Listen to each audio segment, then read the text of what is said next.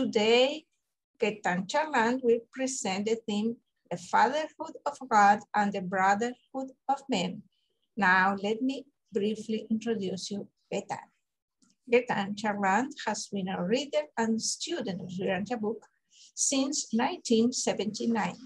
He started attending study groups in 1987 and started 2 study groups in 1999.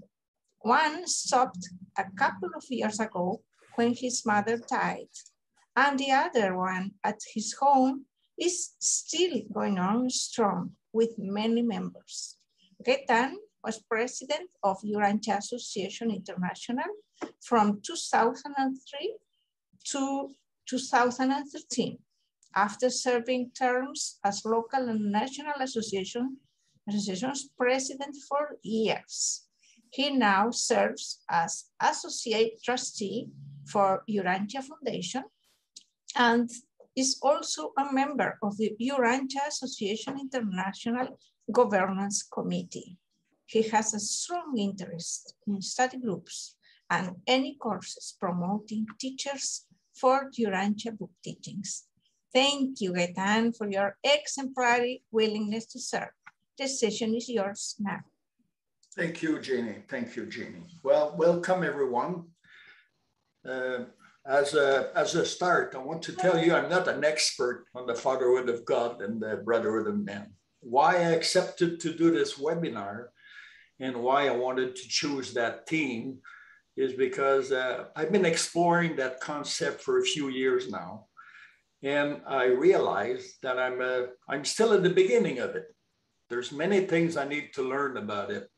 And I hope to learn all those little things that are missing in my journey toward living this tremendous truth about the Fatherhood of God and the Brotherhood of Men from you all. So I will ask you during this presentation to share with me and with the rest of the people over here your concept of how you apply this in life. I'm much interested in how this truth is transforming your life, how it affects your life, how it affects your family life, how it affects your relationship with your family members, your co-workers, your friend, your neighbor, the people you meet here and there. And how do you perceive all those truths in your life, in everyday life? And how do you make it a living truth? This is what I'm interested in. When we read the Urantia book, of course, we have all those concepts, and I will share some of those with you in my presentation. I have a PowerPoint where I got some quotes from the Urantia book about those 2 truths, the Fatherhood of God and the Brotherhood of Man. And we will read them through. So I will ask some of you to read those quotes. And after those quotes are read, I will ask you, the one that has read it, to share with us their idea of how to apply this, what it means for them, those concepts, and invite the other one who wish to share their own understanding and their own way of living that truth, to share it with each other. And I believe in this way, we will enlarge the real brotherhood of men, because this is what it's all about. And by accepting our Fatherhood of God. So I might come from a different perspective because I try to have a general view of everything. And the concept of the Fatherhood of God and the Brotherhood of Men didn't come to me as such. It took a while for me to grasp this concept. But before I go on with this, I would like to start with a prayer. So I choose the Lord's Prayer, which is the prayer that we're looking for. So I'm going to share my screen, and what I did, I copy and paste that prayer from the Urantia book, the Lord's Prayer, with the exact word that Jesus taught, brother and sister. So this is the Father, the God, and Brother, and the Man. So this is the Lord's Prayer. So maybe you want to say it within your mind with me. So I will tell the prayer. Our Father who is in heaven, hallowed be your name. Your kingdom come, your will be done on earth as it is in heaven. Give us this day our bread for tomorrow, refresh our souls with the water of life, and forgive us, everyone, our debts, as we also have forgiven our debtor. Save us in temptation, deliver us from evil, and increasingly make us perfect like yourself. And please, God, I pray that you enlarge our mind to those concepts, the concept of you as a father and us as all brother in our minds, so we can live this truth in our daily life and make this truth really living on this planet, so it can transform the world, one individual after another individual. So maybe you be present in our mind, in all our actions, in all our intention, and may your will be done. Amen. So I'm going to go on to the next slide. There's an agenda to this presentation. So I want to go through this presentation in some kind of order. So first, I'm going to express the goal that I'm looking for in this presentation. I'm going to make a brief introduction. And there's a silver thread of this truth in the Urantia book. It's not only in the fourth part of the book where they talk about the Fatherhood of God. It talks about it all throughout the book. And then the Lucifer rebellion and the confusion it has created to this truth, to this day about this truth. And then the Fatherhood of God, we'll look at that. And then we will also explore the Brotherhood of Man. And then we will go to the conclusion. And so I'm going to change, if I can find my mouse. For some reason, I cannot find my mouse. No. Sorry about that, guys. Okay, I got it. Okay, the goal of this presentation, to explore some of the consequences of the Luciferian ways of thinking, to realize the importance of the Fatherhood of God and the Brotherhood of Man, to find new ways of incorporating and living this doctrine in our life, and to improve the ways in which we express the will of God in our life. And I will start with this quote: "The gospel of the kingdom is the fact of the Fatherhood of God, coupled with the resultant truth of the sonship brotherhood of man. The persistent preaching of this gospel of the kingdom will someday bring to all nations a new and unbelievable liberation, intellectual freedom, and religious liberty." So I'm going to stop here, stop my sharing. Now, I wanted to make a brief introduction why I was so interested in this concept, was this truth of the Brotherhood of God. Like I said, and probably was said in my bio, I started reading the book in 1979, sorry. And in 1999, I started my first study group. In the first few years, it took me quite some time before I accepted all the truth contained in the Urantia book. And it was far from my mind to think then about the Fatherhood of God. When I was thinking about the Fatherhood of God, in fact, I didn't have a good, how would I say, a good reference point. Probably like some of you, I had a father that was very strict, very disciplined, and used a lot of verbal violence to make himself authoritative and obey too. So I had a very strict father. And sometimes, he would slap us on the back of our head just to make his point, So my idea of a father was not like the father that Jesus was telling his apostle about. My father was not that loving kind of father. Of course, he loved us. And later on, when I got to know him a little bit better, when I became an adult, I understood why my father was acting in such ways. It was not because he didn't love me, because it was the only way that he learned how to love and express, his authority through some verbal violence or some minor physical violence. So I had a hard time accepting the concept of God as a loving father. And not only that, being raised as a Catholic, God was always a punishing God. So my concept of God was mostly that, if you do something wrong, well, he will punish you. He didn't give you any good things. He was always giving you, a punishment. And that was coupled with the idea if you go to hell or you go to a purgatory, or, you never go to heaven. Or if you go to heaven, well, you have to go through a long process of, being treated with violence or, whatever the Catholic Church presented. So when I came about with the Urantia book, the first part of the book really interested me more than the fourth part of the book. The life of Jesus didn't interest me that much because I had read the Bible before. And so I decided, well, why would I be interested in what it says in the Bible? I want to read, other stuff. So for years, my focus was on the first three parts of the books, not the fourth part. And when I met people, I always talk about the first part of the book, never about the fourth part of the book. Jesus was out of range for me. And even where I live, if you talk about Jesus, well, they tend to see you as a Jesus freak.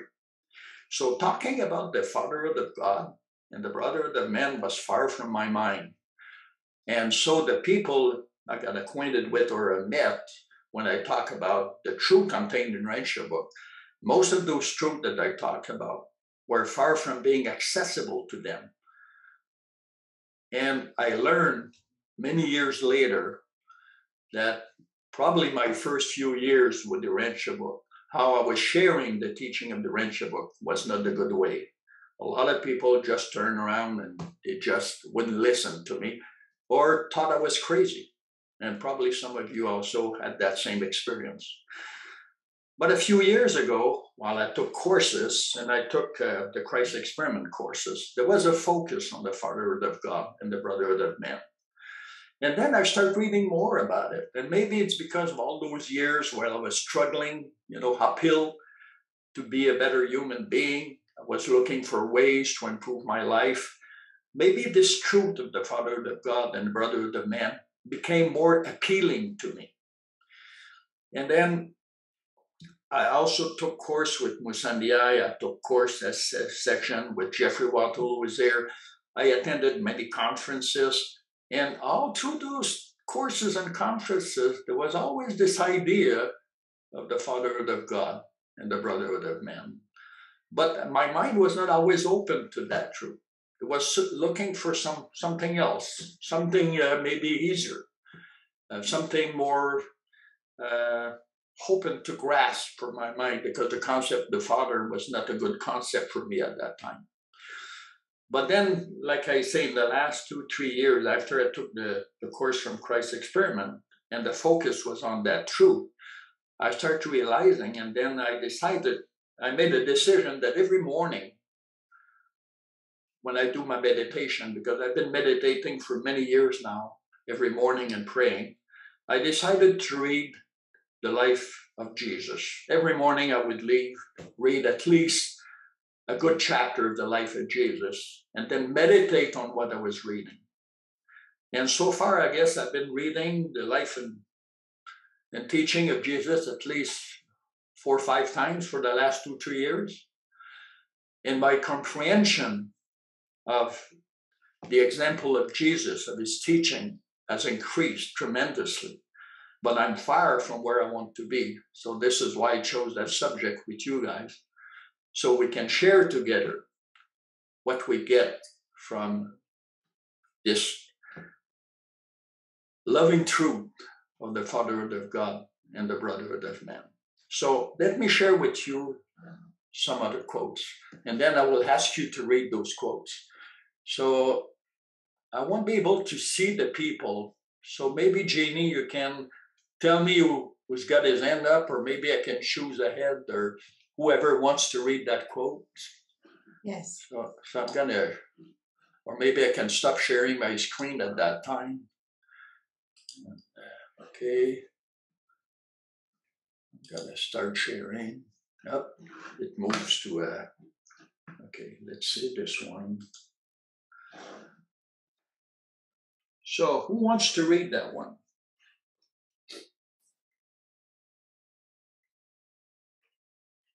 You see someone that lifts their hand, Jeannie? Belén. Go ahead, Belen. You're muted, Belén. Okay. The ultimate goal of human progress is the reverent recognition of the fatherhood of God and the loving materialization of the brotherhood of man. So Paper 143, 1-4, page 1608.1. So what comes to your mind, Belen, when you read that quote? This is very timely, very highly timely around this time. Although we have to recognize the Fatherhood of God and the Brotherhood of men every day in our life, but what's going on now seems very highly to stick on that and know more about the Fatherhood of God and the Brotherhood of men. So it's very good that we are having this webinar. So examples of the daily life to our families, to our relatives, to our neighbors, to our country, to our to the international community. There's so many examples, and Urantia book has really given us examples also, and the life of teaching of Jesus Christ while he was here on the planet. Mm-hmm. Yeah, so I always go back to that personally and meditate on it and try to imbibe it and bring it out from within, the happiness, within the joy that I have in my heart to my fellows. I tried that. Thank you. Thank you. Thank you. Is there anyone else that believe or had different thought about the ultimate goal of human progress was that recognition of this truth? Or for any of you, is this something new for you, or was there something more important than to reach that realization? Anyone wants to share their idea? Donald.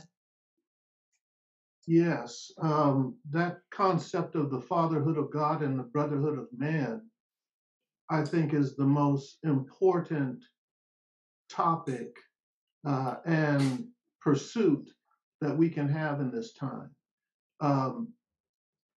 For me, it's my life's goal is to spend the remainder of my life trying to see how to effect that.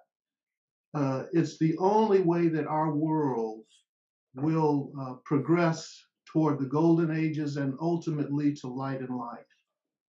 And so the thing for me is always looking for new ways to achieve it and to promote it in my personal life and collectively among our Urantian brothers. I think that this is the testing ground to show the world that this can be done.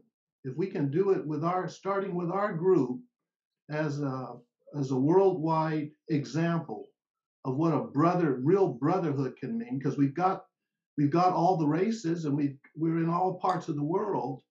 So this could be a beautiful microcosm to start and then spread out through the entire planet. Thank you, Donna. Monica? Thank you. Thank you. And I too, Gaétan, went through the Christ experiment. And as I started that, I don't want to say I woke up, because I always loved Jesus and God. I was brought up in the Catholic Church too, but I was the eldest of 6, and my mother started teaching me then. And of course, it went downhill after that on account of you can't spend that much time teaching that what you taught your first child with the others. So I am the only Urantia book reader and weird one in the family. So, but when you asked that question, you said, was it always a part of, you. So when I started those courses in the Christ experiment, it's like I was brought up to another level. I was awakened to a new level, and became far more active in my spiritual thinking, and prayer life and worship life. And what I found in that was how simple Jesus' message was. It isn't doctrine, dogma, and so on and so forth, and going here and going there and so on. It's me going to the Father. And how simple. I mean, if anybody does a search on the Fatherhood of God and the Brotherhood of Man in the book, it's not going to be once or twice or three times. It's in all parts of the book. Like you said, it's that thread that goes through the whole book. They are consistent. And so I know for some people, fatherhood, the male things, that's a problem. I had an authoritative father too, Italian, French Canadian mother. You know, Catholicism was going to be in the family. So, but I don't have a problem being a faith son of God. But if in the morning, because you asked daily thing earlier, in the morning in my prayer time and in my worship time, and then back to my prayer, I'm asking Father and Father Michael too, that with their love, which is fatherly, with their love for me, that I may express it outwardly onto those that I will see, be talking to throughout the day, expressing their love in the way they would have me do that, in my time and place. Well, I said enough. Thank you, Gaétan. Thank you, Monica. Yeah, very good point. How do we live that? How do we express that love with others? Yes, Corinne.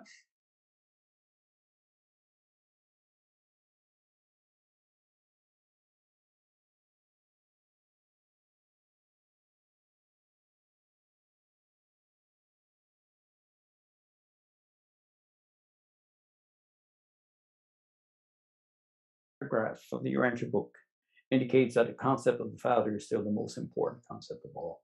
So this is a cornerstone of the whole Urantia revelation.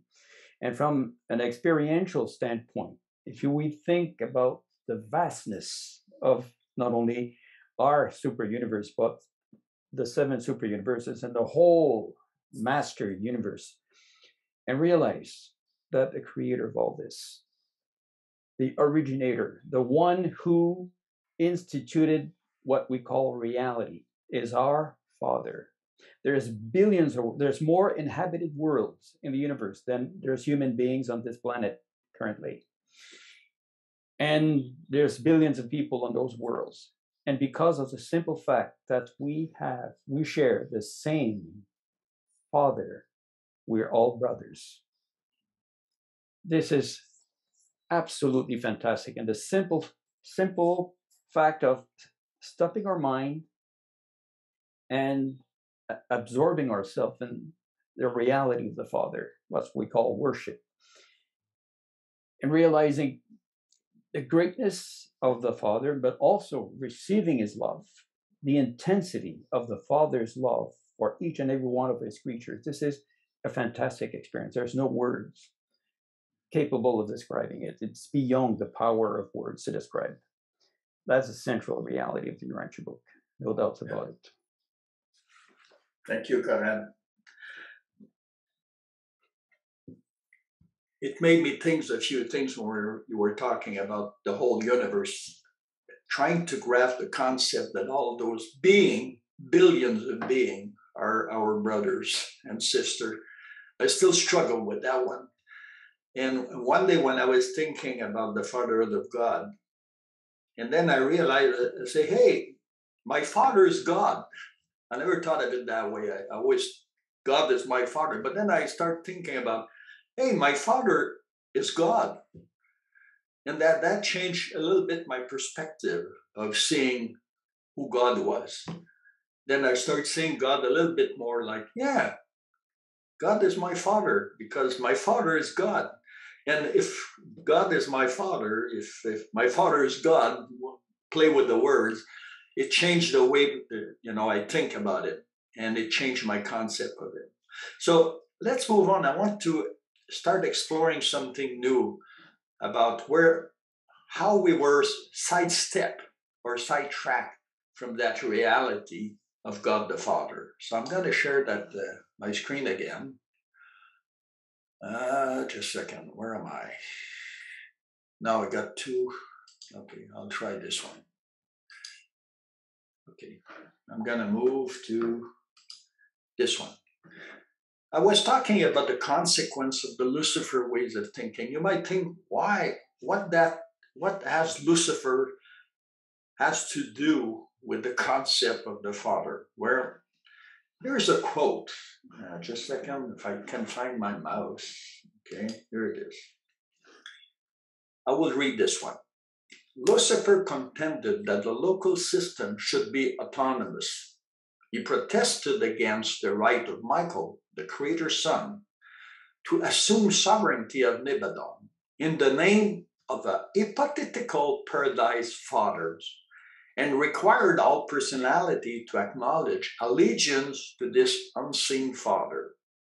He asserted that the whole plan of worship was a clever scheme to aggrandize the paradise son. He was willing to acknowledge Michael as his creator father, but not as his God and rightful ruler. So right there, Lucifer started to put in the mind of celestial being and in the mind of others that there was no such thing as God the Father. It was just something that was invented just to further the importance of the paradise son. And then we go on to this other quotes.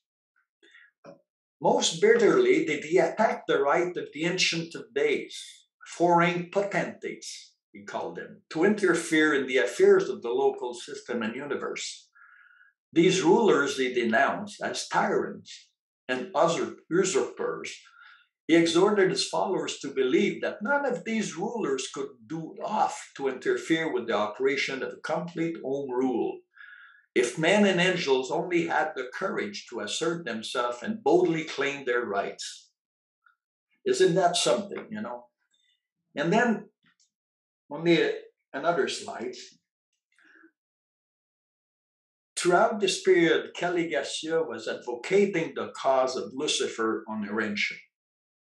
The Melchizedek ably opposed the apostate planetary prince, but the sophistry of unbridled liberty and the delusion of self-assertion had every opportunity for deceiving the primitive people of a young and undeveloped world.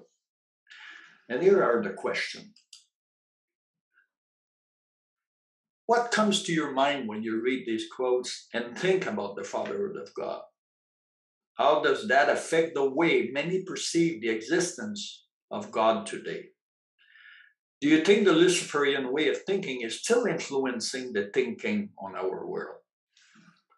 So I'm going to stop sharing my screen. So, when we look at those two quotes, when I was thinking about why is it that it's so hard for people to accept the Fatherhood of God and the Brotherhood of Man? How were we sidetracked from that, enlightening truth? How did it started that we got sidetracked? Who was the first conspirator? I always call Lucifer the first conspirator. He's the one that, was the forefather of all those conspirators we see today. Any kind of conspirator, those people that say the church is always manipulating them and all these things. So Lucifer brought to us this way of thinking that, maybe God the Father doesn't exist at all. It's just an invention of the Creator's Son or all those paradise sons just to gain power over us. And maybe the Ancient of Days, that's the way they want to rule the world. Maybe it's just a big sham, these things. And some people did believe him. And some people to this day on this planet believe that in some ways or the other. And they reject the idea of the Fatherhood of God. There are religions that reject the idea of God as a father. So what do you think about those questions? What comes to your mind when you read these quotes and think about the Fatherhood of God? Do you think that it affects our world today? What was proclaimed in those days of the rebellion? And was it an idea? Yes, Don? Yeah, when you put that up, I mean, I've thought about this a long time. And this is the main challenge that makes our work so difficult, is because there are many people who would accept the idea of the brotherhood of man, but they reject the idea of the fatherhood of God. So that Luciferian influence is very powerful on our world right now. And you can see it, it's threaded throughout all of the political turmoil that we're experiencing right now. Everything is a fight for my personal rights. Any news from Mike and Amy? Pardon me? Oh. So yes, everything is a fight for personal rights. And the rejection of a universal father is sown throughout much of our society. And so this is when we're taking a stand to advance the fatherhood of God and the brotherhood of man, we are actually having to take a stance against the Lucifer Manifesto. If we look at that Lucifer Manifesto, we can see that ideology is sown in the minds of so many people today. And so we've got a battle. I like the slide you put up where Lucifer said, boldly claim your rights. And this illusion, is described as an illusion of self-assertion that people want. And the only way to conquer it, my goodness, is for us to stick firmly to this concept, this ideal, and use the beauty of it to help to put down the ideology the same way that Gabriel had to do when he took his stand on the Father's world, and he was refuting the whole Lucifer concept, and people were going back and forth to listen to Lucifer and then to listen to Gabriel.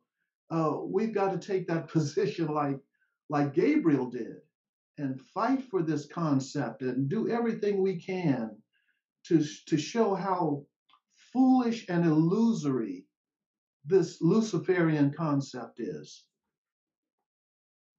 Thank you, Donna. Well, you might think why I chose again those quotes, because even today, when we're trying to live that truth in our life and share that truth, we meet with some resistance, even among our family, even among the religion we might be still practicing. We're still going to some churches. People are, they might know about the concept, about this truth of the fatherhood and the brotherhood. Intellectually, they might accept it, but do they live it? Do they accept it in their daily life? And this is what we have to go through now today when we became reader of the Urantia book, and we want to be part of that plan to make this revelation become really living on this world. This is what we go against. We go against that way of thinking. So go ahead, Sherry. Sherry, that's how you say your name? Yes, yes. Thank you. So here's a thought. Most people on this planet have been raised by human parents and have been very wounded by human parenting. And I'm making a very generic statement here. But I myself, a few years ago, when I began reading the book and being mentored in the Urantia material, I had this meltdown one day where I realized I can't trust God to be my father because my earth father, my mortal father, died when I was 5, abandoned me, And why wouldn't I'm not going to trust God the Father. No way, Jose. Because just when I love him and just when I give myself and my heart and my soul to, he's going to be out of, he's going to abandon me. I'm 65 years old, folks. I've been working on this a long time. So having said that, though, the thought as we're talking about this topic occurred to me, perhaps one of the things we need to do is to re-educate ourselves and others about God, about our Father God, which really has often very little to do with our mortal parenting.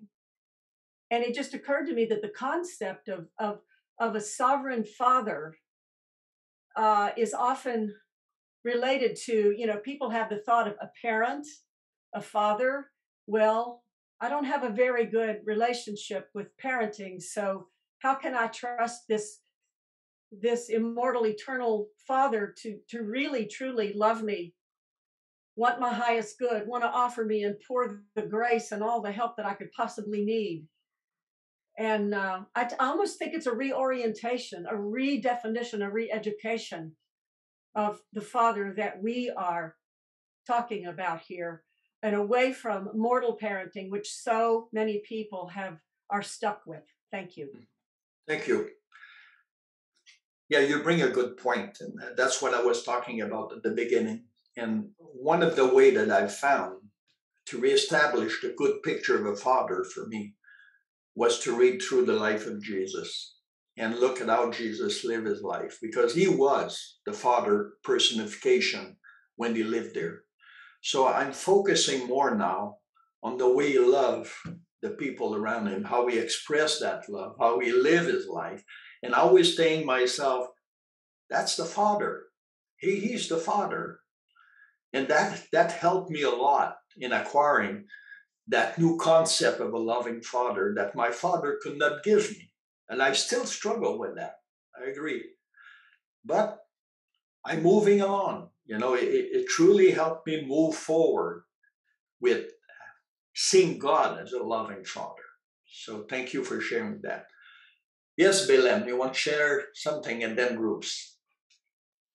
Yeah, that's really true. All the comments are really very helpful. To me, the Lucifer Rebellion has to be restudied. Education, that's what Sherry was saying. Education has to be realigned, to be reevaluated because of our origin, our history. So much has to be known and be able to absorb what are the lessons that we learn from the origin and our history and our destiny. And the Lucifer Rebellion is one of those things that really give us, in my own study, it was through my own study also, and with the help of others, that I come to realize how the bad effect in humanity, this Lucifer Rebellion, this unbridled liberty and autonomous and all that kind of, he was declaring. Yeah. Thanks. Thank you. Thank you, Belen. Bruce. Yeah, thanks, first of all, for doing this and bringing this subject up, because it's pretty much what the Urantia book is the Brotherhood of God and Fatherhood of Man, which is really good. And bringing Lucifer into this, it's interesting, and then our own experiences with our own fathers, because your father, whether you had a good experience or not, gave you life, just as our God the Father gave us life. And the one gift that Lucifer, didn't quite get was that he also gives you free will. And Lucifer abused free will, which is his right because God gave him this gift, just like we all have this gift.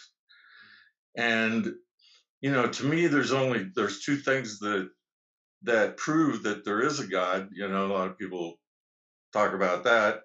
One is that you have free will. Who gave that to you? The other one is gravity. That's the obvious one. But I think that when all this came down with Lucifer, and there was only two other rebellions like this in Nebadon, that's why they said, okay, they treated it totally different than they did the first two. And we kind of got stuck in that also because, and they're pretty clear about this, they wanted to let it play out. And they felt, and they decided in the long run, that's better than to just come in and, you know, everybody's extinct or whatever you do. So anyway, I think so then that's the beauty of God and, you know, God the Father, and we all have that God. And if he wasn't in the center holding gravity, everything would be disarray. So, you know, the beauty of the Urantia book is all those beautiful things. So thanks to everybody, and I appreciate you all. Thank you, Bruce. Yeah. Rebellion has caused us many problems, and sometimes people might ask, you know, if God as a father is a loving father, why does he let all that bad things happen to us? And just yesterday I was watching a movie talking about the Holocaust, and there was a survivor from the Holocaust, and he says, you know, he was a priest, in fact, that was incarcerated, but he was a Jewish guy, got incarcerated. And he says, I believe in God before, but when I saw what was happening in that camp, that death camp, I stopped believing in God. And in my mind, I was thinking, how many others are just like him today? When they see all the wrong going on earth, they say, well, if there's such a loving God, I don't believe he exists because of all the wrong that's happening in the world. And I think this is because we have a wrong concept of God. We don't know who really God is. And this is the job that we need to do. This is our mission, to portray that God to the rest of the world by establishing the Fatherhood of God and the Brotherhood of man and living as Jesus lived his life. Now, I mentioned before that I would show you a silver thread of that truth throughout the book. So I will share my screen and then I will go to some quotes. I think that's the one. Okay, you see that one. And there's two people that live there, and I will come back to you. So there are 67 mentions of God the Father in the whole book. That's an English book. I just put those words in bracket. There are 10 mentions of the Fatherhood of God in the three first part of the book. There are 33 mentions of the Fatherhood of God in the fourth part of the book. There are 1,000 mentions of the word Father in the whole book. There are 217 mentions of the Brotherhood in the whole book, 86 of them in the three first part. There are 20 mentions of the Brotherhood of men in the fourth part of the book. There are 34 mentions of the sonship with God in all the different parts of the book. There are 139 mentions of the word sonship with God in all different parts of the book. I think it's the same word, same as before, but just in the whole book. So I'm going to go to the other quote about the Fatherhood of God. So anyone wants to read this one?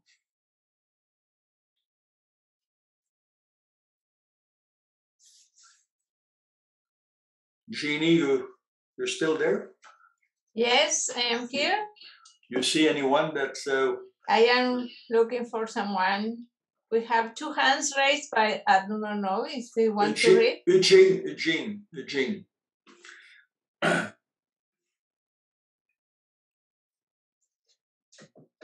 Who wants to read? Yeah, I can make comment, but I can read this too. Okay. Want me to read? Yes. Read first, right? Read first. Fatherhood of God, in all his personal relations with the creature personalities of the universes, the first source and sender is always and consistently a loving Father. God is a Father in the highest sense of the term. He is eternally motivated by the perfect idealism of divine love, and that tender nature finds its strongest expression and greatest satisfaction in loving and being loved. Thank you. Welcome. So we're gonna go to another one. Someone else want to read these two quotes? I will. Good. Will. Go ahead. The fatherhood of God. Jesus proclaimed the good news of knowing God and yourself as a son of God. These differing concepts of the purpose of religion determine the individual's attitude in various life situations and foreshadow the depth of worship and the nature of his personal habit of prayer. Always, the burden of his message was the fact of the Heavenly Father's love and the truth of his mercy, coupled with the good news that man is a faith son of this same God of love. Thank you.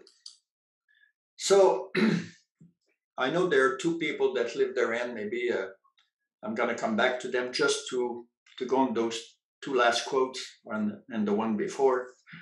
Sonship with God. That's another way of looking at the fatherhood of God.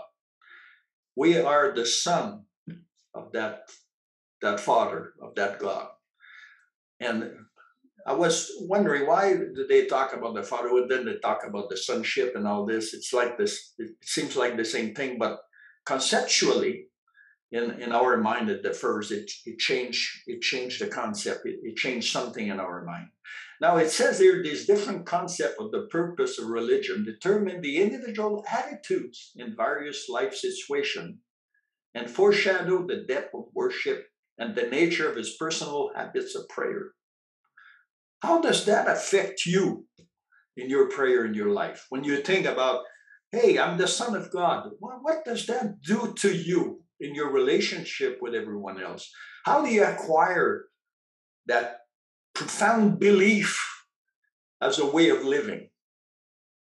So I'm going to start, because Eugene lifted his hand. Sorry, you want to say something, Eugene? First of all, I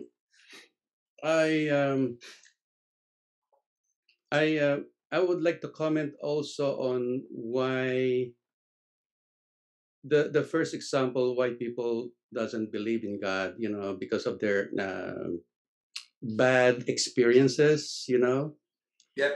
From my understanding, God gave us free will, and the paradise and central universe was the creation of God the Father and God the Son and the Spirit, right? But when it comes to our evolutionary universe, what's happening is that the Trinity, of course, working with the Supreme Being, is working. And my understanding is that it does it through righteousness. That means you have to be balanced and just in this evolutionary world. So whatever we do here, because of the imbalances and we might call evil too, if it becomes imbalanced, we will get that, the law of cause and effect too.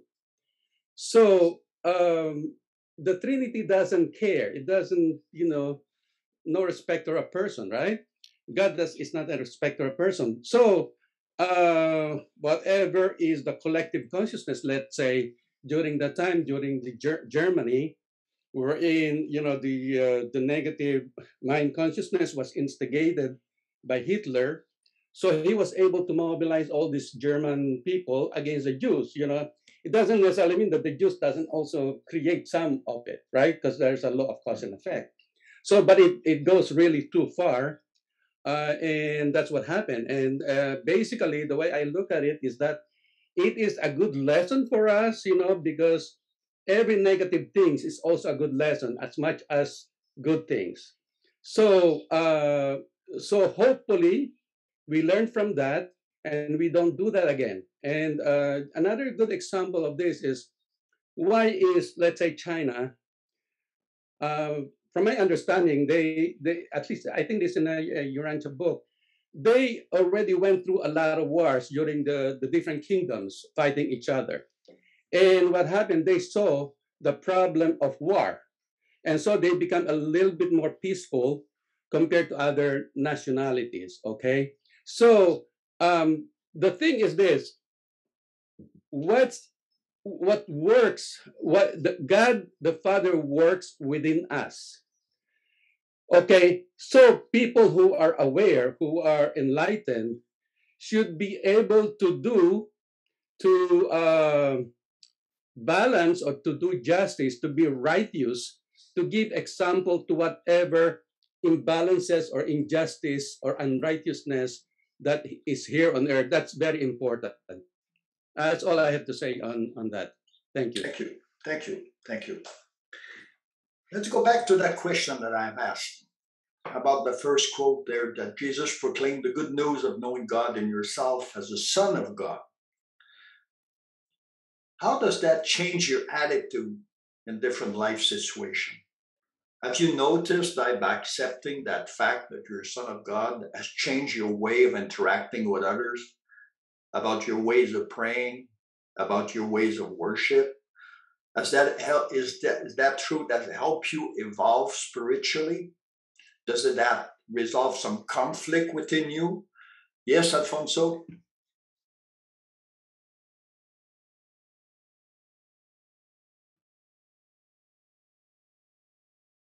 You're mute. Sorry. Yeah, not anymore. Hi, everybody, and I'm very happy to be here. And in my experience about God as a father, it's just well, first I have to say that, like in your experience, and my experience was similar to your, a very very strict father, you know. But maybe that I didn't have that connection with my father, my physical father.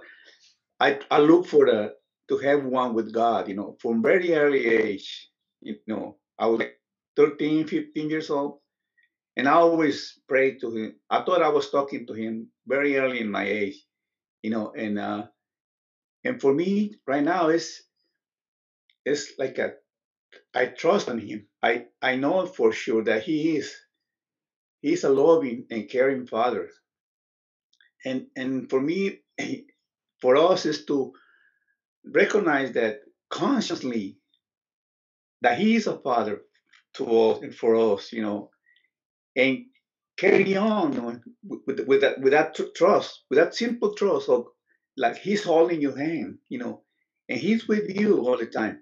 So that's part of what my experience, knowing and accepting that God is as my father, as a loving and caring father.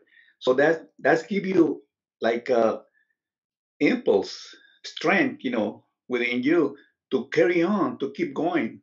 So for me, that is my experience. Like, hey, I know that God is our Father, and it's a good thing that I know.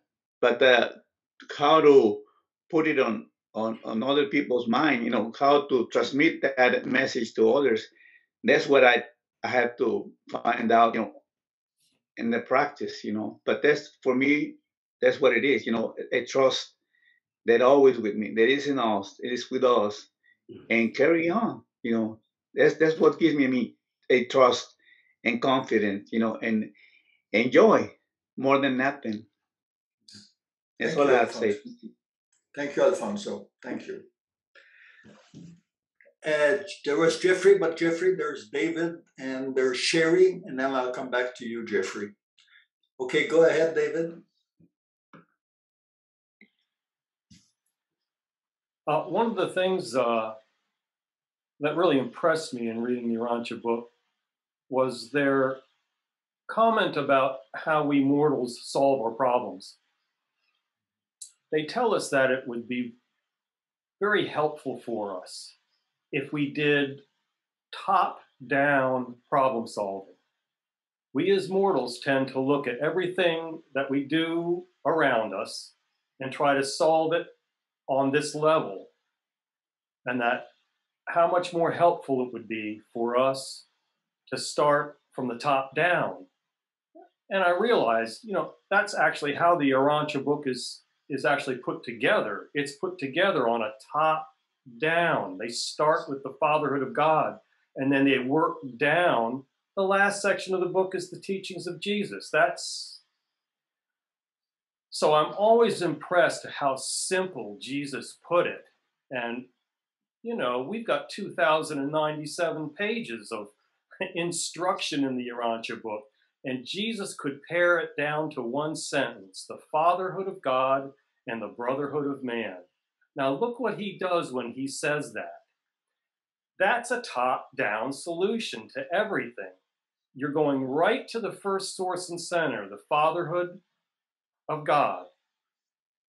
And the brotherhood of man, that's us mortals, right? Mm-hmm. So it's that, and understanding how important effective prayer is. And I'm not going to go into what effective prayer is, because they talk about, the Urantia book talks a lot about what effective prayer is. But it's worship, it's prayer and worship.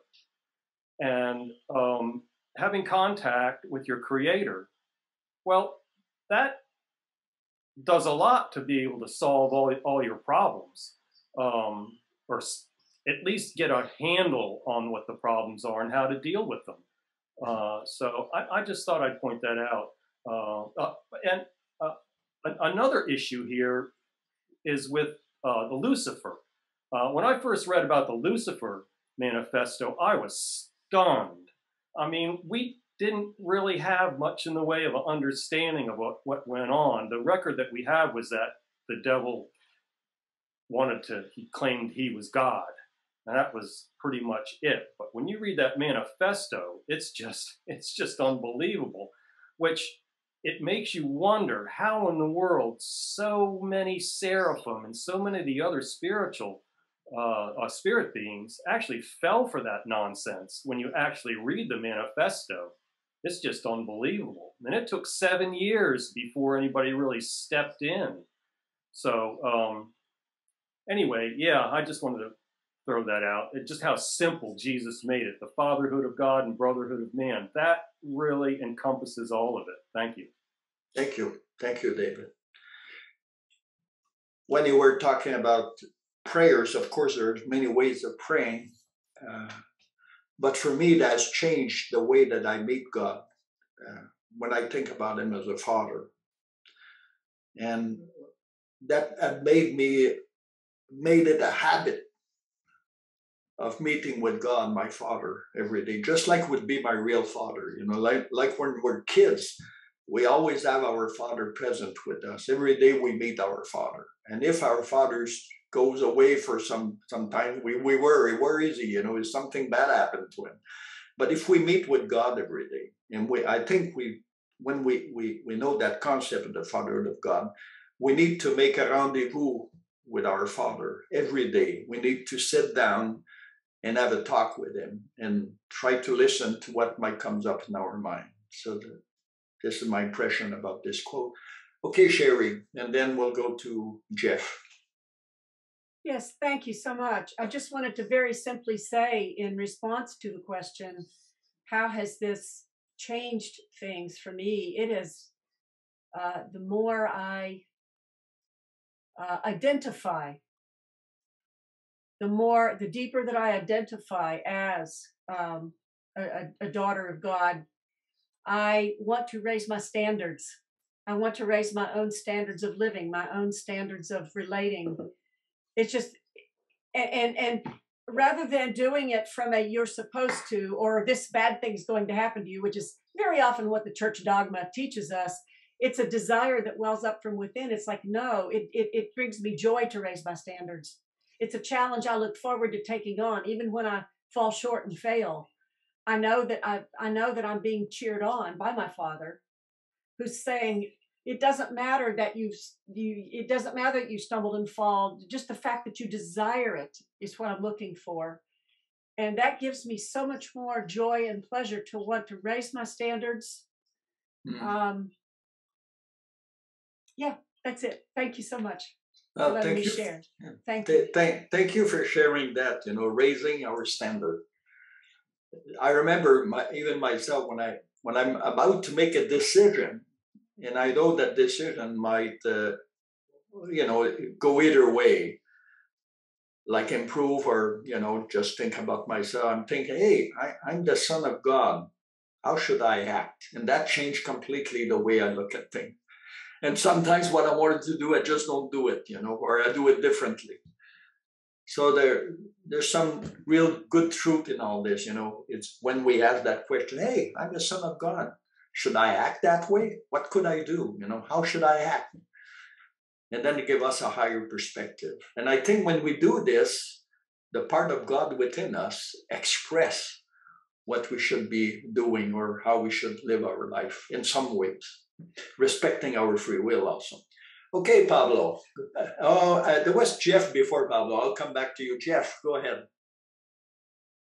For the moment, I'll just be very brief. I want to say that thinking of myself as a son of God, that gives a dignity that cannot be derived from this world and its interactions. And it brings one into the primary relationship, and one is relating as soul. Thank you. Thank you. You want to say something else, or were you done, Jeffrey? Done for now. Okay, thank you. Good comments.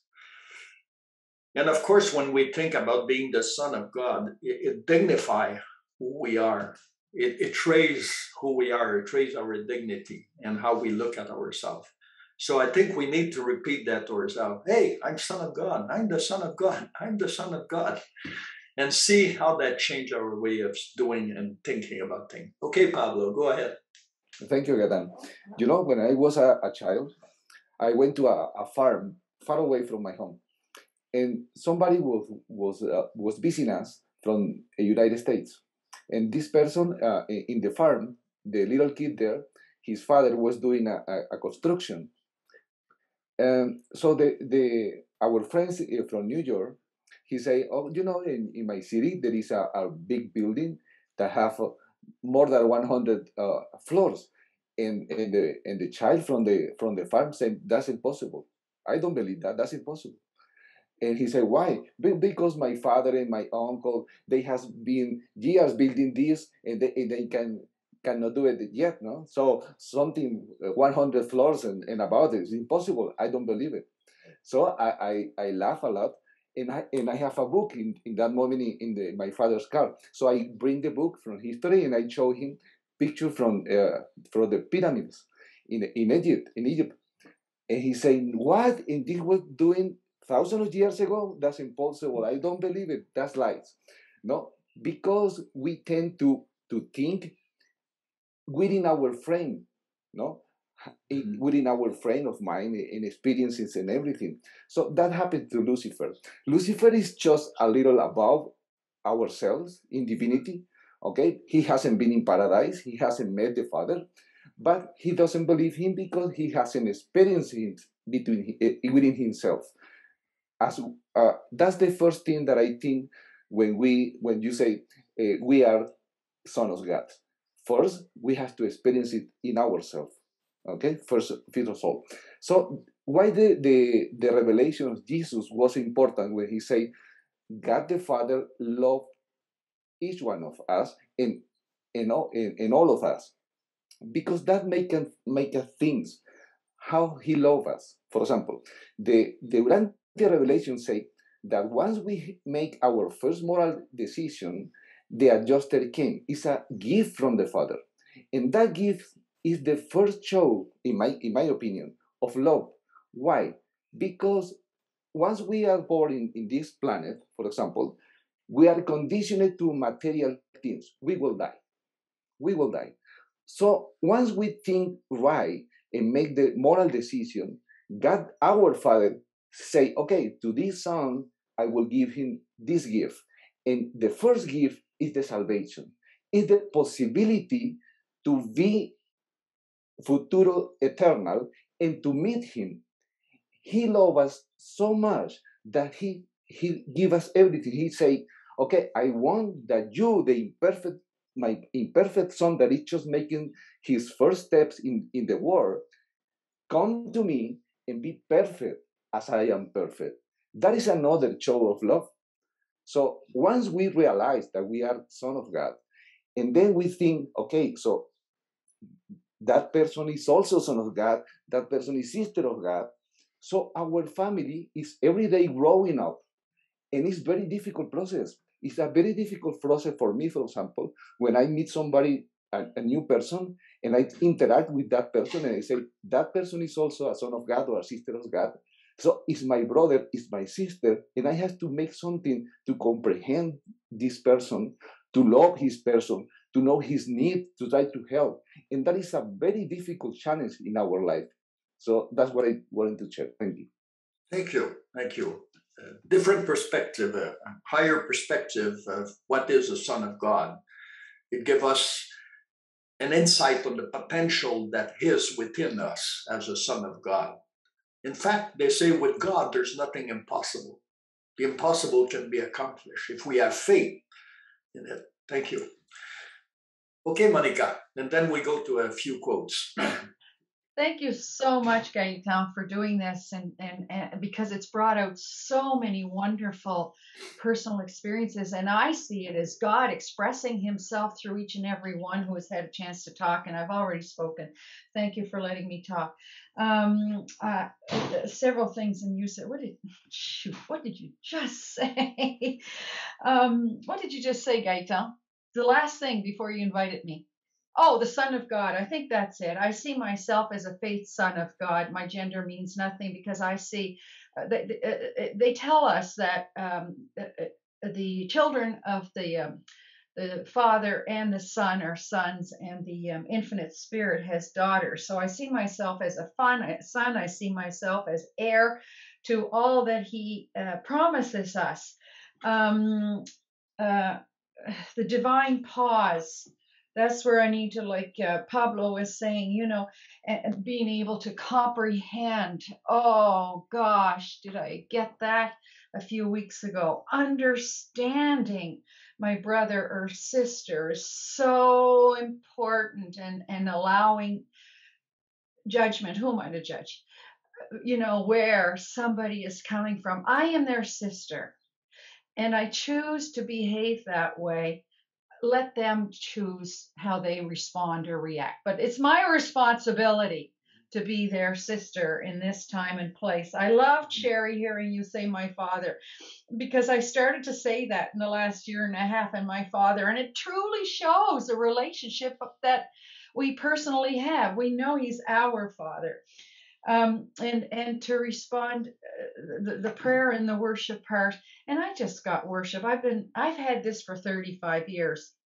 Embarrassingly, I've only read it once, but in the last year, I read it through again in paper by paper. But in the last year and a half, I finally got the concept of worship. And so it was in a course, because I think I always thought that worship was in the church and singing together and so on and so forth, because that's how I was groomed. And it was in a course, and the teacher was a therapist, and he was saying how one of his client patients was in a world of hurt and not a believer, and this, that, and the other thing. And he gave him some contemplation techniques. Really, it was worship, but he didn't say that to him. So after a week, he came back to the next appointment. He said, I don't know what happened, but I am staying with that practice. And the fellow became a Urantia book reader and is doing well today. So I wrote the instructor, and I said, I want to know what you told him. And so he did. And contemplative prayer, and whatever you want to call it, it's spending time with the Father. Half an hour in the morning, half an hour at nighttime. So I did it at nighttime quietly. I did it in the morning, and I'm not telling my husband or anything like that. This is my business. Anyway, I go out. It's a beautiful day, and I'm going to mow the lawn. We have acres. And I started bit by bit. And I said, oh, I'll do that part. I'll do that part. Anyway, I ran out of gas. So I came to I said, I ran out of gas. I had a minute left to do. And so he said, congratulations. And I said, well, I didn't intend to do the whole thing. He said, oh, I'm not talking about the lawn. I'm talking about you making the circle of worship. And I said, well, how do you know that? Because I hadn't shared that I was going to take this on. He said, well, can't you see the light? And so I said, I don't see anything. I don't hear anything. But what I did notice and have ever since is a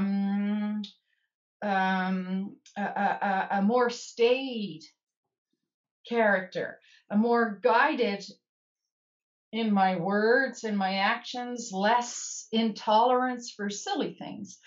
And I don't hear voices and I don't feel it. It just seems to work itself out. So I encourage, because I just learned this. So when you just learn something, you want to turn around. Yeah. But I presume everybody else knows this from way back. My prayer time, I include my whole spirit team. I start with my father, Michael, brother Jesus. I go to mother and my seraphim. I go to my beloved father fragment, my BFF, and I end up with father, dad, and worship. And then I go back to talking to him for the rest of the day. And it has made a big influence in my life. Yeah. Thank you, Monica. We have to go to others. Thank you for your sharing. Thank you. Karat, and then we'll go to our quotes, and then we'll move on to the Brotherhood of Men after that. Okay. First thing to consider when we think about the concept of the universal father is that he's a person. We're not dealing with a force like electricity that we could manipulate at our will, but we're dealing with a person with whom we can relate. And I remember my own father. He never imposed his religious belief upon me, but every morning he went to church. During my whole life, I noticed that every day, every morning, my father was at church in the morning. He started this day that way. That impressed me a heck of a lot. And also realizing that my father was addressing himself to our Father, to our universal Father. So the concept of Father is more than a concept. He is the central person in our lives. When we know him, he lives within us, while he's also at the center of everything. He brings us comfort. We're never alone because he's always with us. He's closer to us than the marrow of our own bones. He knows us more than we know ourselves. And he can guide us as we explore in life beauties, goodness, and truth, and integrate those values in our lives. He is there within us, guiding us and vetting all of our discoveries, turning what we are the gems, the treasures that we discover in life into imperishable gems within our souls. He is building us, transforming us. Life is a constant communion relation with him. The moment we know him, we can't turn back. It's a partnership. God is our greatest partner. Yeah.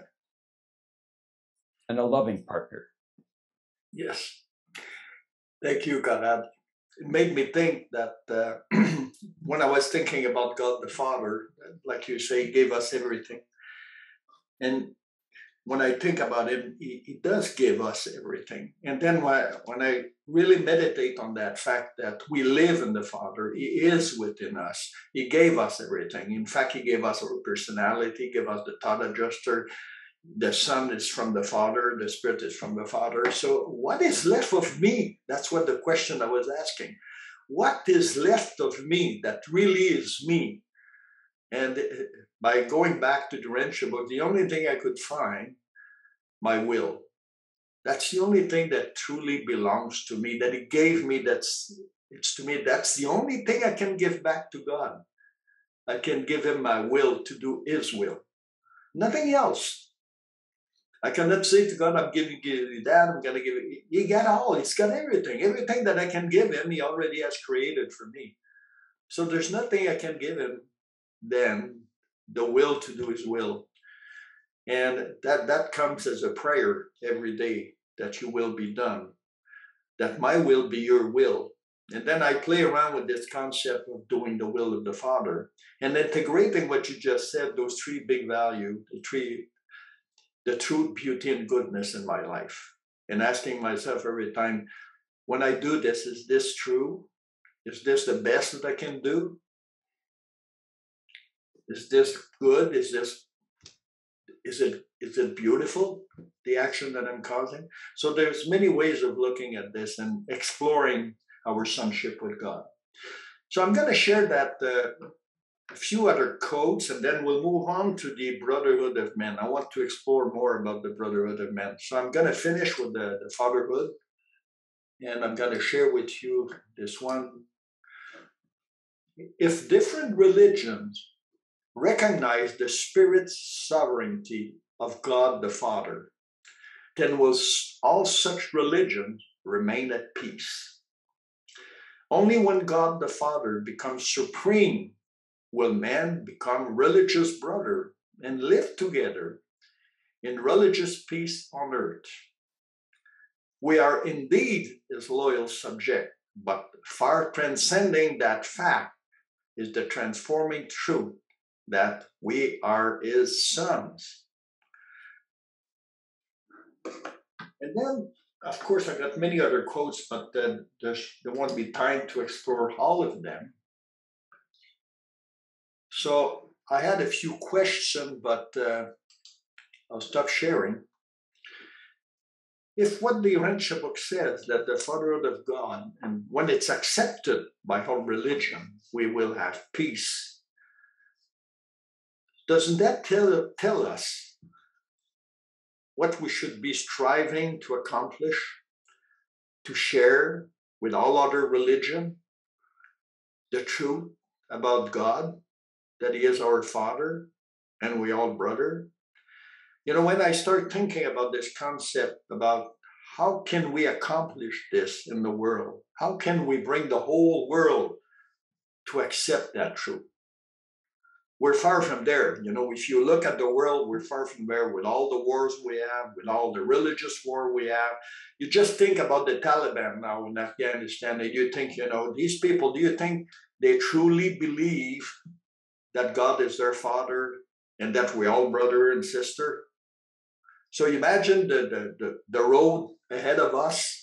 So us as a Urantia book reader, how do we go about to share that truth? How do we do that? Or do we just go about and want to give the book to everyone? Like, you know, some of us used to do. I did that before, it didn't work. So how do we proclaim that truth? How do we live that truth? How do we share that truth? How do we make something lively, something accessible to every religion? So anyone has any idea about this? How do you do it? Anyone has tried to do that? Yes, Jeff, go ahead. And then we'll go to Baxter and Doreen.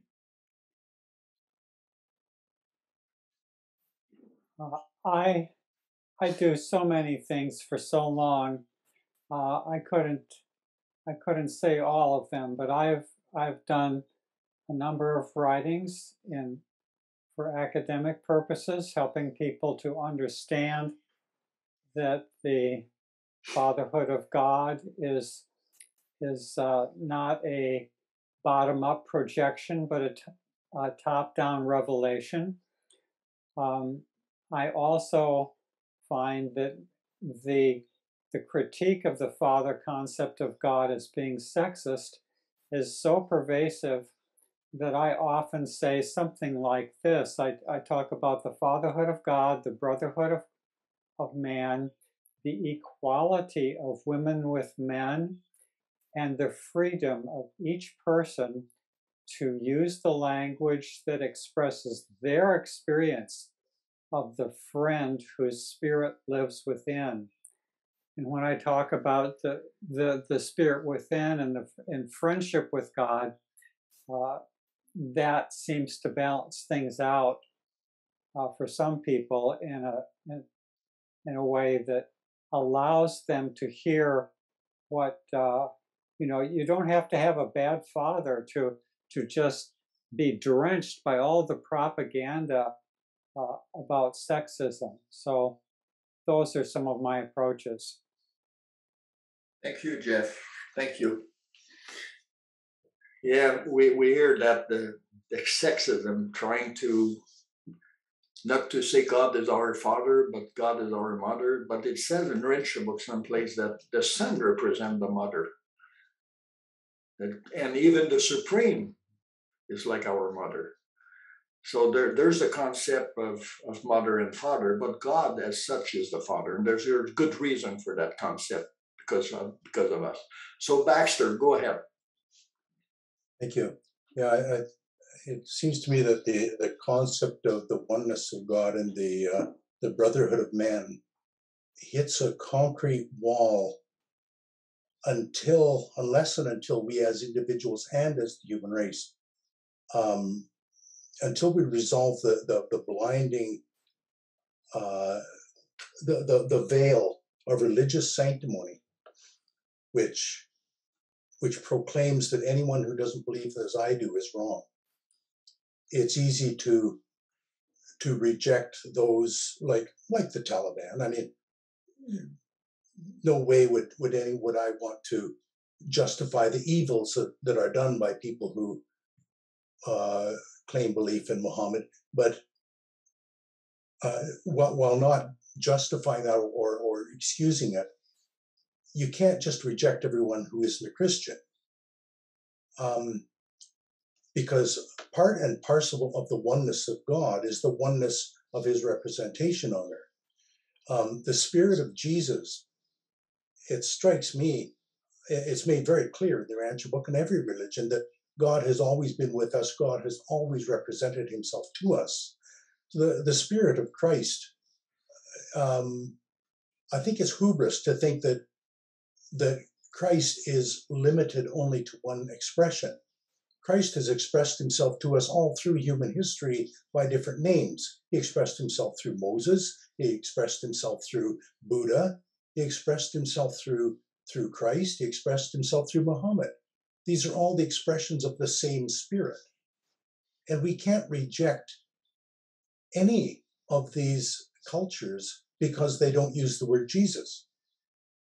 This is all the same spirit. I hear Christians saying, well, or non-Christians saying, well, why doesn't Jesus talk more about meditation? Well, why would he? He already told us all of that when he spoke to us as Buddha. You know, you don't have to repeat yourself. You're God. You know, and not only that, but it is not for us to differentiate between God speaking through one personage and God speaking through another personage. First of all, those two personages may be unique, but the spirit that animates them is the manifestation of God. That's Christ, the Christ spirit. So whether he speaks as Muhammad or as Buddha or as Christ, it is the Christ spirit speaking. And it's not for us to differentiate between them.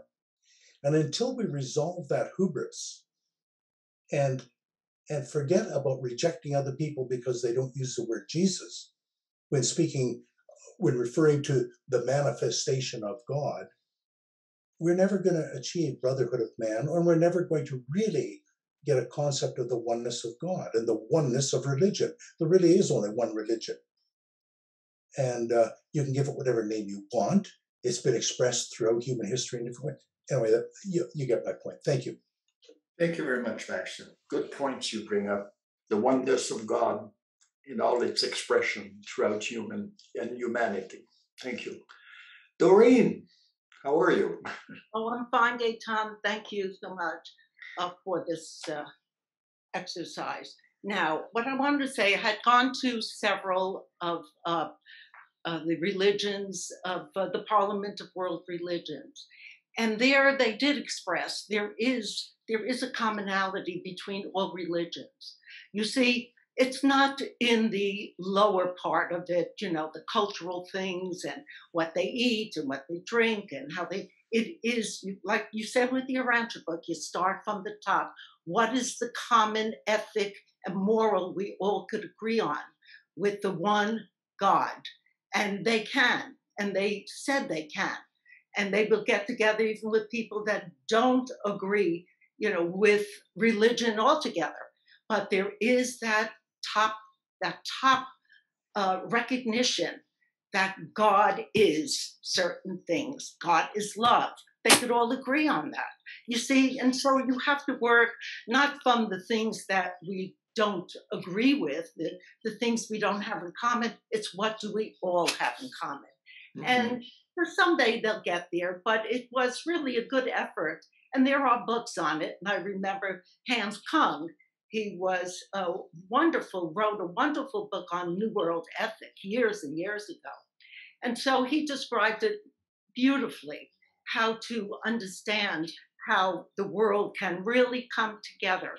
And so we can't focus on, just like Urantia readers, as if to say everybody agrees with each other. That's absolute nonsense. We're so individualistic and we're so unique as God has created us. It's what do we have that we could all agree on and come together and learn to love each other. And same with religions. Without love, you have nothing. So anyway, I'll stop there. Thank you very much. Well, thank you, Doreen. You bring a good point. What we have in common, and not try to focus on what we don't have in common. If you start a conversation by pointing out what's not common among us, then you're going to have quite a discussion, more an argument. But if you go in commonality, then you're sure to reach the other person's heart. And love is a good place to start. Thank you. Yes, Conrad, you have your hand up.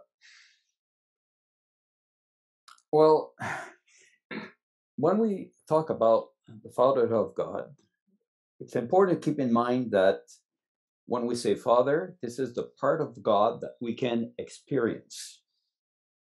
There's more to it than what we can experience, because our experience of God will grow eternally. But the part of God that we experience is something that we can share. And the only way to prove for a human being, to prove to another human being the experience of God, is to relate to this experiential dimension of God. So what we live with our Father is something that we can share with our fellow brothers and sisters. And that's not only the source, the Fatherhood of God is not only the source of the brotherhood of humanities and all personalities, but the Fatherhood of God is a reality through which we can share our Father. And it gives us this possibility to convey the reality of the universe Father to our brothers and sisters, and to receive and to be enriched by their own experience of the Father. Also, when we talk about the fact that we use the word Father rather than Mother, yes, you've mentioned that the Supreme Being is referred to as the Universal Mother, sometimes the Eternal Son, but the concept of Father is related to primacy. It means that there's none before him. That's why we call him Father. But it conveys the concept that we're dealing with a personality. He's not just a force, he's a person. And our brothers and sisters are person. So it's a family. It develops, the Fatherhood of God and the Brotherhood of Man develops the sense of family. It is always true that the concept, the word Father is never imposed. In the Urantia book, when they talk about the name of God, in the paper number 1, second section, they indicate that God never imposes a form of arbitrary worship, or never present himself by name. Calling him a Father is our own choice. It's related to our experience of his reality. He is the Father of all good things. Sometimes in other religions, for instance, a Muslim, there's 100 names referring to God. But among those 100 names, and they're no primitive, some of those names are very, very inspiring and very rich and it demonstrates a depth of spirituality. But there's two missing names: Father and love. And to me, these are extremely important. Their concept, the reason why they reject the concept of God is because to them, it seems to indicate that we are in the image of God as a human being. And so God would be like a man. It's an anthropomorphic concept to those guys. But the moment you say universal Father, then you de-anthropomorphize the concept of the Father as an absolute being and as an absolute personality. And the moment they open up to this concept, their resistance to the concept of God will fall apart. And I'm very confident about that. It's a matter of time. Thank you. That becomes very attractive the moment we live it. Yeah. Thank you, Gaétan. The universality of personality. God is absolute personality. I always thought about that. What exactly does that mean? Who is God is more than a father, but is many more things. And its expression in the universe, probably I was thinking also on other planets well advanced, do they call him the Father or do they have another name for him? They say in the Urantia book, the concept of Father is the highest concept we can achieve of God at this time. But maybe in our evolution, we'll have a different concept of God as an expression of love, relationship, and whatever. So thank you for sharing that. Yes, Don, go ahead, and then Barbara.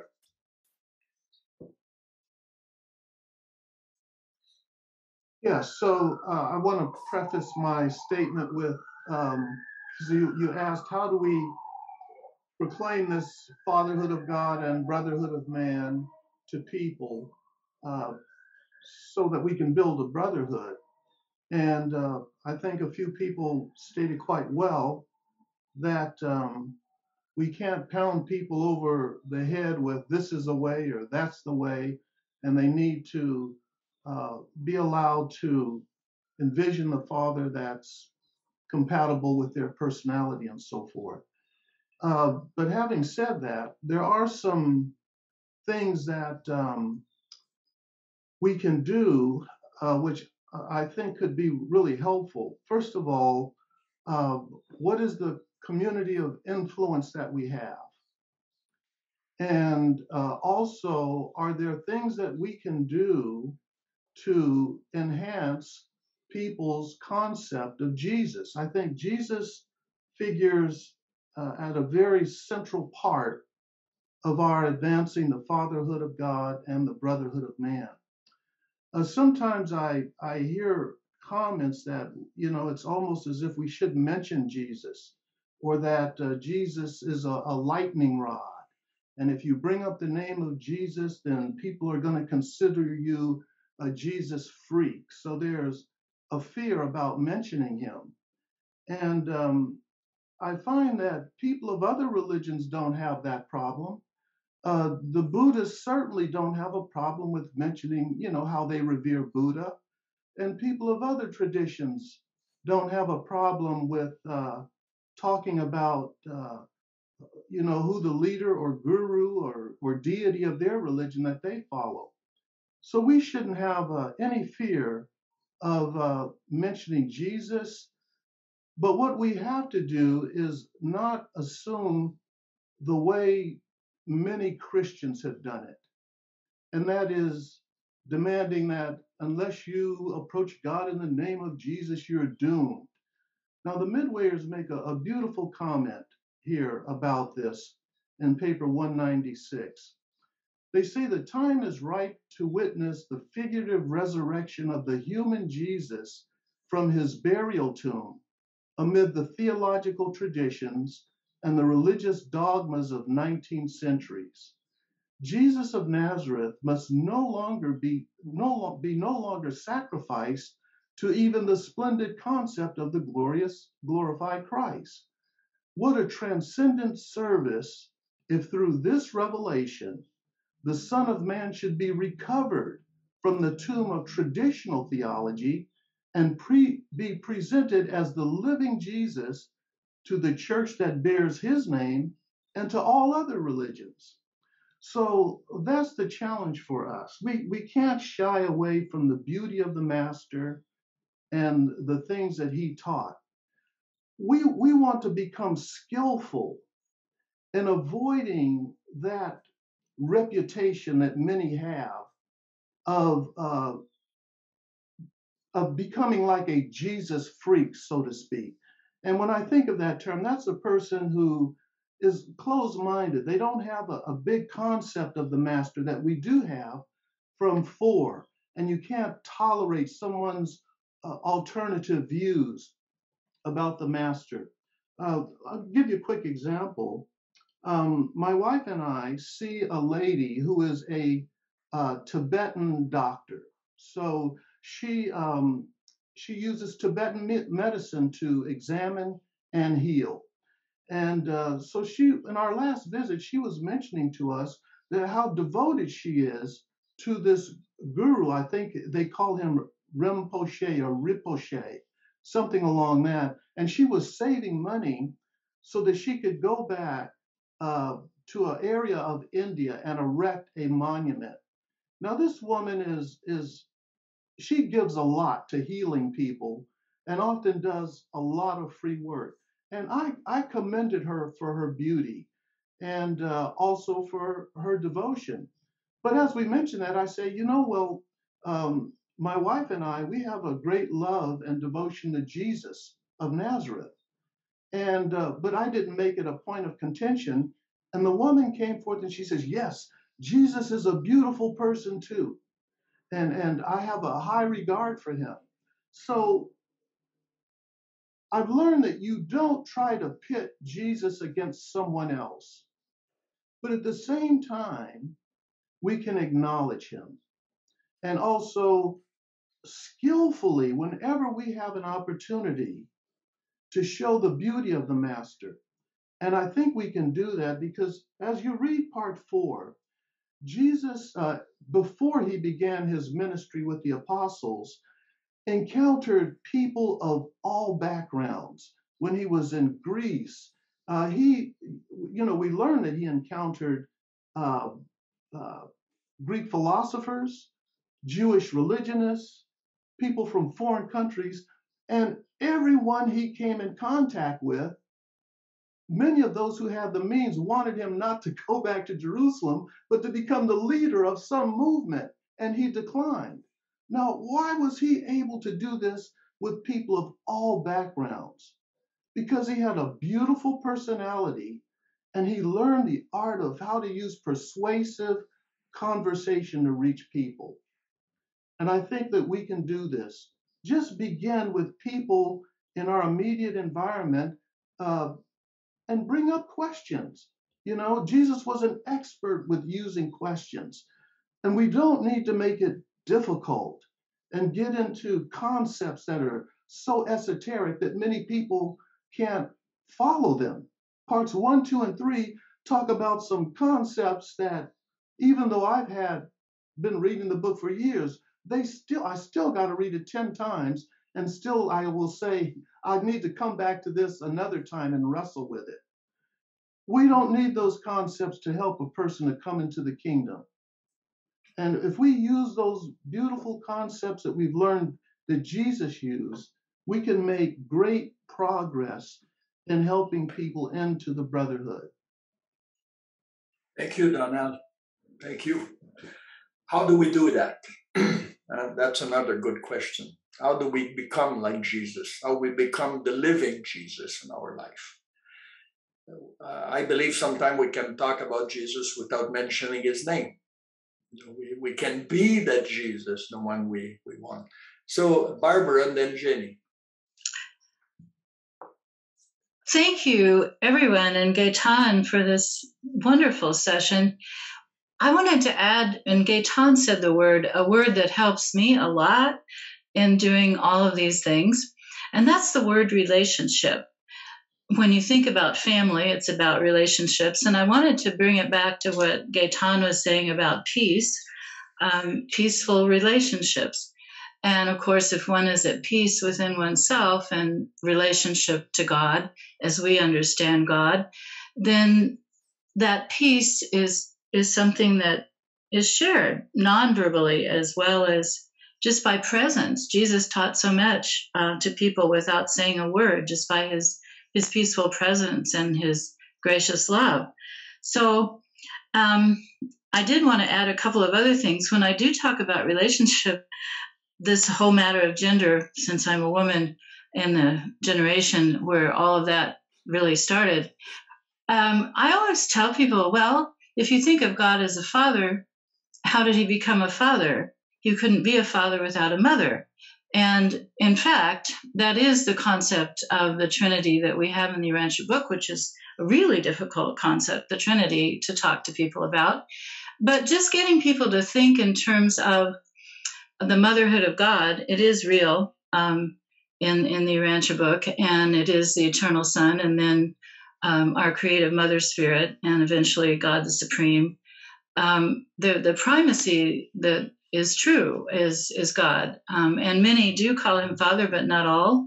The planets, the ones who have experienced a bestowal son, especially a creator son, tend to use the word Father. So I've become very comfortable with the motherhood of God and the concepts of the motherhood of God and the aspects of God that are motherly, just as there are aspects of God that are childlike in the infinite spirit. We're all literally in relationship as family. So I just wanted to share that there are many ways with my friends who don't use the word God. The Urantia book gives us deity and divinity, and the concept that God is more than personal.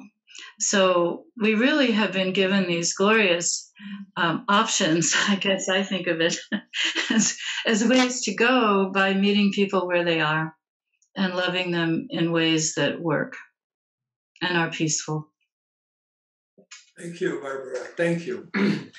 And you make me think that it don't matter how we think about God, as long as we have a concept, a loving concept of God, whether it's a mother or a father, as long as that concept make us evolve and treat the other human being around us as brother and sister, well, that's good enough for me. It should be good enough for a lot of people. Thank you. Yes, Jenny. Thank you, Gaétan. I would like to contribute to answer your question, how we become Jesus. I think this is a great question. And in the Urantia book says that we need to be spiritually transformed, being born of the Spirit, receiving the connection with the living vine that is the Spirit of truth, and then producing many fruits of the Spirit, which are exactly being like Jesus was in his human life. So the fruits of the Spirit is being like Jesus. So if you produce many fruits of the Spirit, which are expressions of divine love, we can transform this world. We can become living Jesus, working again in earth, in the life of those who dare to live with Jesus' teachings. Thank you. Thank you, Jeannie. That made me think about I don't know the exact quote word for word, but I remember the sense of it, that the effort you put trying to convince someone of something determines the degree of by which you have acquired that truth. So the more you want to convince someone about some things that you believe in, the more effort you put in it, it means that it's how far you are from actually living that truth, because Jesus didn't have to convince anyone. He was that living truth. So becoming Jesus for me is like, the more we are like him, the easier it's going to be to convince other people what we are, or what Jesus is, or what he was proclaiming to be. So let's move on to the Brotherhood of Man. We don't have much time to explore that subject, but we did explore it in some way. So I'm going to share my screen again to share with you a few quotes, and then we'll probably have, that'll be the end of it. We'll have some comments made, and then we'll probably close the session. So I'm going to share my screen about these quotes, and I'm going to read it with you. The Brotherhood of Man, the acceptance of the doctrine of the Fatherhood of God implies that you also freely accept the associated truth of the brotherhood of man. And if man is your brother, he is even more than your neighbor, whom the Father requires you to love as yourself. Your brother, being of your own family, will not only love with a family affection, but you will also serve as you would serve yourself. Grow in grace by means of that living faith, which grasps the fact that you are the Son of God, while at the same time it recognizes every man as a brother. And thus the doctrine of the Fatherhood of God makes imperative the practice of the brotherhood of men. The worship of God and the service of man became the sum and substance of his religion. We're talking about Jesus. Jesus revealed and exemplified a religion of love, security in the Father's love with joy and satisfaction, consequent upon sharing this love in the service of the human brotherhood. And I'm going to read the last quote about the brotherhood. I got many more, but the time is growing short. Grow in grace by means of that living faith, which grasps the fact that you are the Son of God, while at the same time you recognize every man as a brother. So, I had a question about this. How does the doctrine of the brotherhood of man affect or influence your life? How well can you live that truth? How well do you grasp that truth in your daily life? When you look at everyone you meet in your daily life, at work, while you go shopping, while you go walking, while you go to church, while you engage with someone else. Yes, Alfonso, go ahead. Well, in my experience, it's a practice. It's something that I do.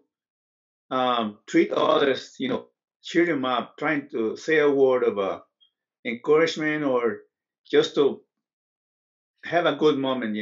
That's my approach. Like the moment I try to interact with others, it's just to believe in making it feel worth.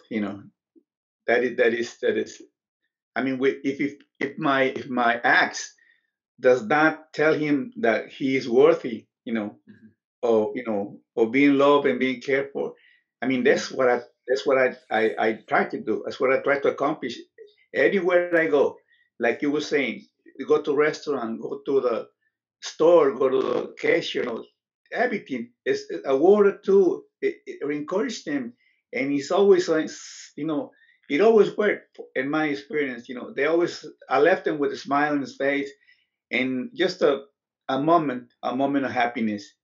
And that's how I and also I wanted to add a little bit about what do we have, what is that we got in our hands, how we treat what the gift that the universe gave us, because what we try to put forward is a message of love.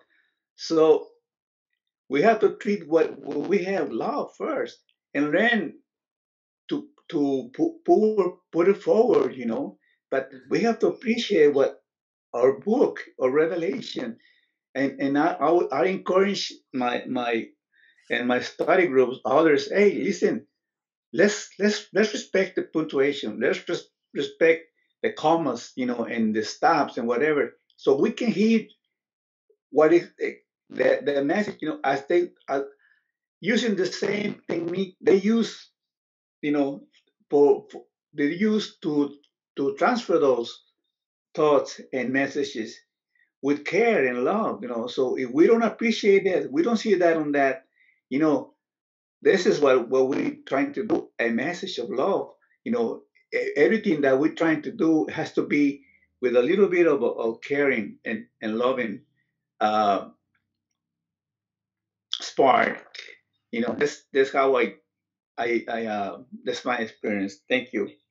Thank you very much, Alfonso. Good point to point out the potentials in people, the quality in people, and do good words to them, say good words to them, to bring a smile to their lips, to enlighten their days. Sometimes you just say, hi, how are you? Oh, you look good today. I remember the other day I went to a restaurant and the young girls had a beautiful hairdo. So I said, geez, you have marvelous hair, beautiful. And she was so proud, Sometimes there's just little thing we might say to someone that makes their day better. And this is how to treat, I think. It starts by expressing what real brotherhood is. Conrad. Yeah, you're talking a lot of stuff, but you're not really saying anything. Seriously. Come on. Okay, so the first thing that I would like to mention is the Oriental salutation that goes like Namaste, which means which means the presence of God within me salutes the presence of God within you. And when I'm in a crowd and I think Namaste, realizing that all the people gathered in that crowd are directly indwelled by the presence of our Father, and that the Father loves each person equally and attach the same importance to each person, irrespective of their sex, their social status, their level of education, their ethnic group, whether or not they're healthy or not. Though, bro. So the Father does respects each and every individual equally.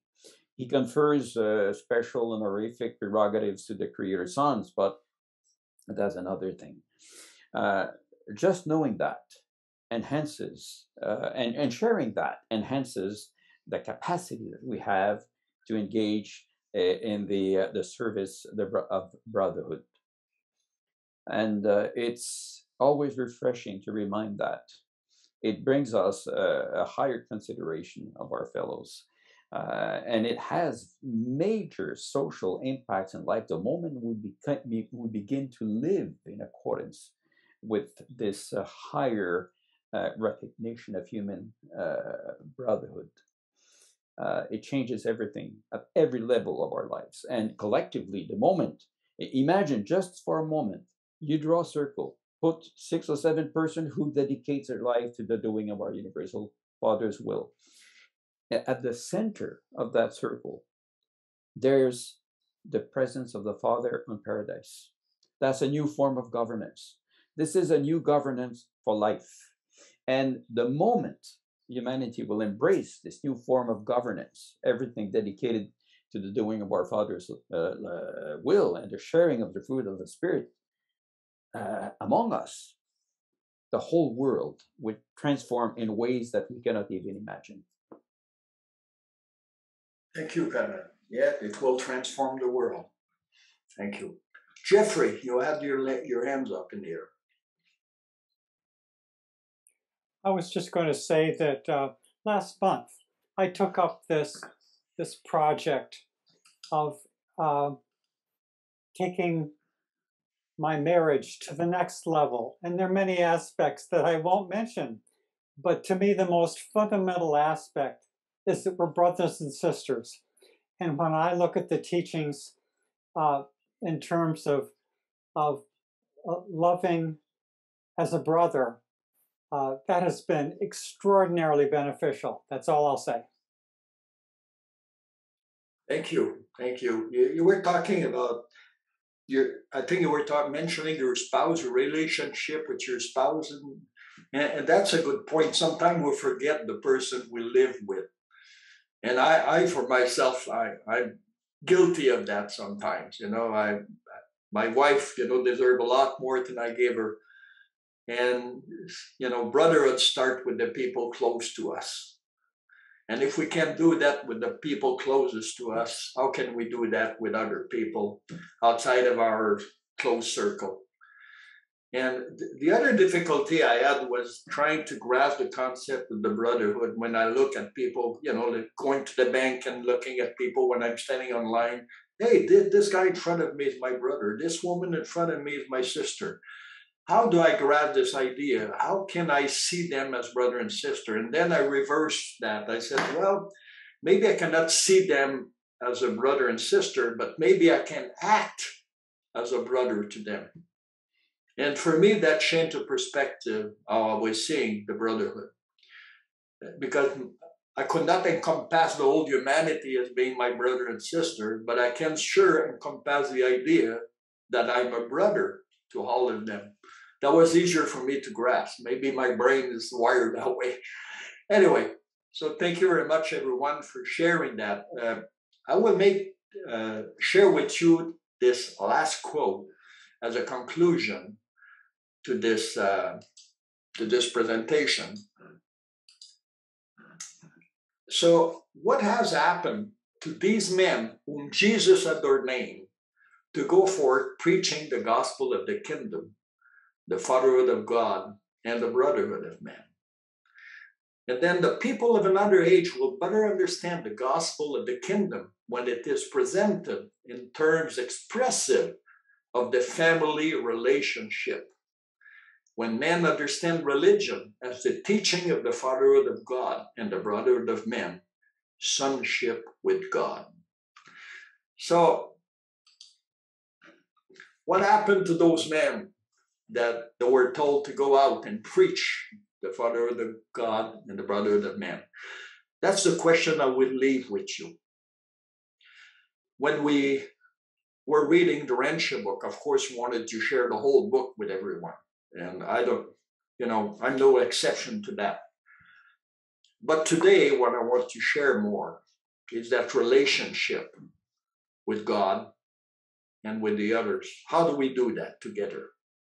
And I believe that if all of us that are students of the Urantia book, all the many of us, there are thousands of us now in the world, we start really embracing that truth of the Fatherhood of God and the Brotherhood of man. I mean, embracing, living it, not only talking about it, not only intellectually grasping the concept, but grasping the concept spiritually.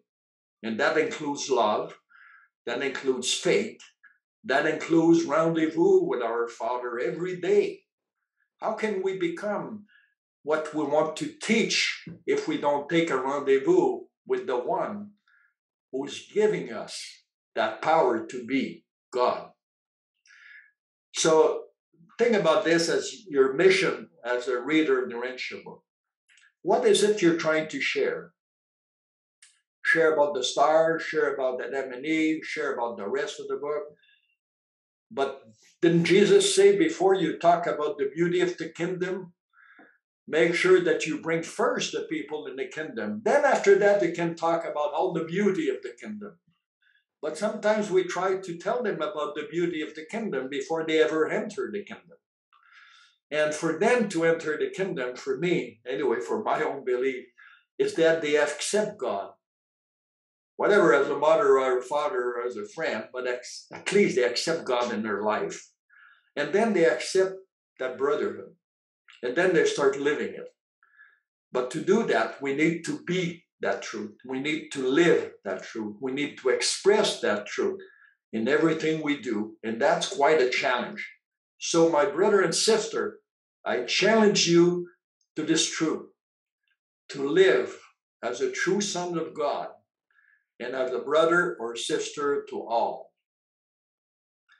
So thank you all for your sharing, for everything you've said that enrich my concept of the Fatherhood of God and the Brotherhood of man. And thank you, Jamie, for your masterful managing of this webinar. It's a great help to all of us. Thank you all. It's my pleasure and my honor to serve you, to serve everyone. Thank you, Gaétan. You did a wonderful job. And thank you, everyone, for coming, for sharing your view, your thoughts, and your love. That is the most important. Thank you, everyone. Thank you, Gaétan, again. God bless you. Until next time.